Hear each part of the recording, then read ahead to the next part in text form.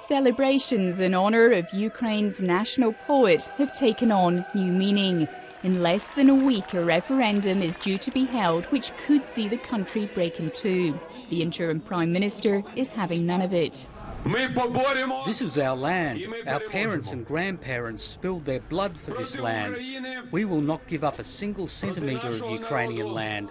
Let Russia and the Russian president know this. In Crimea, the countdown to the poll looks set to be ugly. Pro-Russian supporters were filmed beating up some of those who'd come out in support of a unified Ukraine. This pro-Russian man was also set upon. Outside Crimea, in the eastern city of Donetsk, these protesters made it clear where their allegiances lie. It's aggression, it's intervention, and that's why we have doing everything to defend our independence and to defend our unity. Western leaders continue to urge Russia to de-escalate the situation, issuing warnings about dire economic consequences. Well, I believe it is a miscalculation by Russia. It is a well-rehearsed plan that is obvious to move militarily into the Crimea.